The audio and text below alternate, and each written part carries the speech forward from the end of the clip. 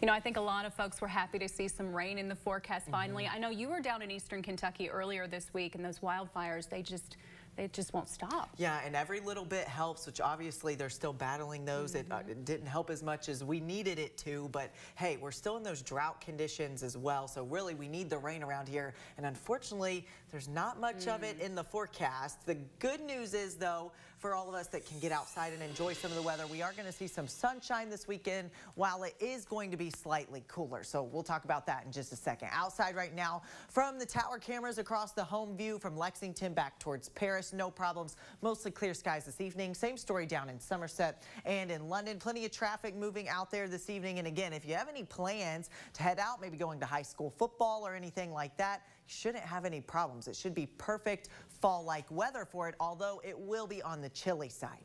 If we take a look at satellite and radar here, you can see some of the cloud cover that was across eastern Kentucky over the past few hours. That is now pushing out. We're dealing with the mostly clear skies, some clouds back towards western Kentucky, but high pressure is working in our direction. We like to call that the weather good guy because it's going to take control, bring us those clear skies, and should have some sunshine as we head into your Saturday for us. So no rain to talk about this weekend.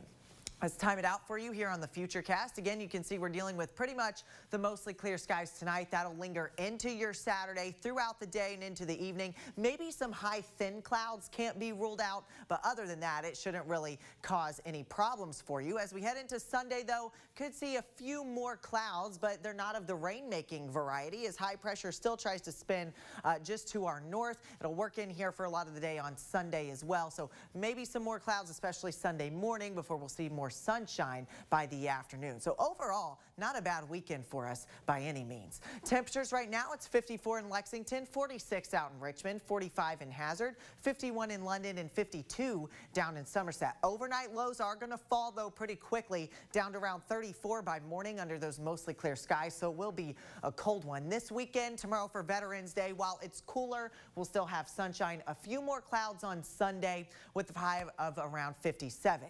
Now, the next big thing we're tracking is warmer weather as we head into next week. We're getting back slightly above average with temperatures back into the 60s by the beginning of the week here. And all indications are, as we head into the middle and end of November, we're going to be dealing with above normal temperatures for us. So we'll continue to watch that in the next couple weeks ahead.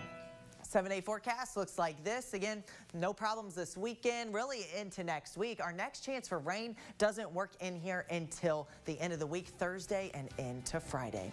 All right, stay with us. We'll have much more Fox 56 News, and Michael's in with sports after the break.